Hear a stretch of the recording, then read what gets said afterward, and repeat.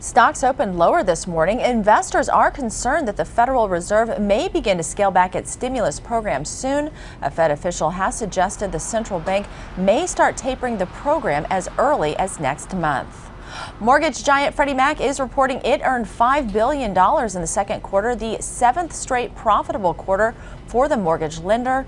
Freddie says the gain was mostly due to larger profits from investments made to hedge against rising interest rates. Federal safety investigators say the pilot of that Southwest jet that crashed at LaGuardia Airport last month took control of the jet from the first officer when it was just 400 feet from the ground. Southwest Flight 345 hit the runway nose first. 16 people were injured. Experts say it's unusual for a captain or co-pilot to take control so close to the ground unless there are profound safety issues. And Yahoo is changing its logo for the first time in nearly 2 decades. Each day over the next 4 weeks, Yahoo is showcasing 30 different logos on its homepage.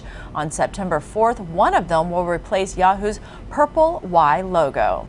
That's your Money Watch. For more, stay with CBSMoneyWatch.com. In New York, I'm Ashley Morrison.